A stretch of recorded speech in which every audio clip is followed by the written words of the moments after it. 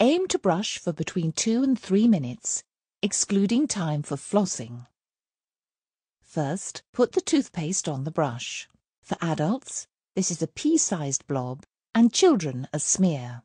You're now ready to start brushing your teeth. Make sure you open your mouth wide and start with either your upper or lower teeth. Next, hold your toothbrush at a 45-degree angle to your gum line and move the toothbrush in small circular motions across your teeth. Be careful not to press too hard and bend the bristles, as you can damage your gums and erode your enamel over time. Move the toothbrush onto the next tooth and to the back of your mouth to clean all of the front surfaces of your teeth. Make sure you clean the inside of your teeth in the same way.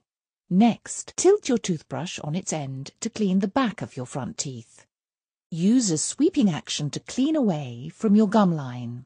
You should clean the biting surfaces of your teeth by brushing the toothbrush backwards and forwards over them.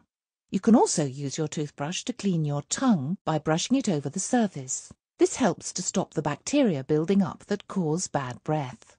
You can also gently brush the roof of your mouth.